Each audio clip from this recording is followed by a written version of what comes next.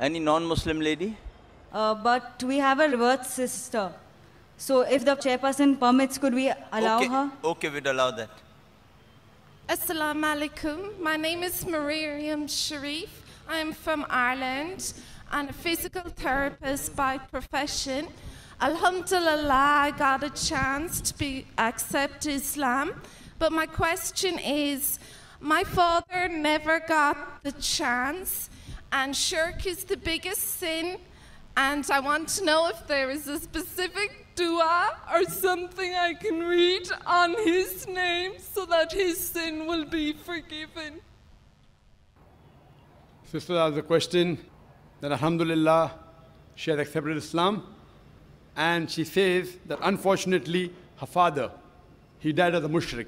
So can I read any dua, anything in his name so that sin can be forgiven? Sister, the Quran says in Surah Nisa, chapter number 4, verse number 48, Surah Nisa, chapter number 4, verse number 116, that if Allah pleases, He may forgive any sin. But the sin of shirk, He will never forgive. Because a person who has done shirk has committed the most heinous sin. So if the person is doing shirk and before he dies, if he repents, inshallah, Allah will forgive. But if he dies as a mushrik, he is destined for hell. There is no other option. And this is also narrated in the Quran. When Ibrahim alayhi salam, Prophet Ibrahim, when he prays for his father, who was a mushrik, then a verse was revealed that when the person is alive, you can ask Allah to give hidayah to your parents, to your father, to your mother, to your brother. May Allah guide them to the straight path.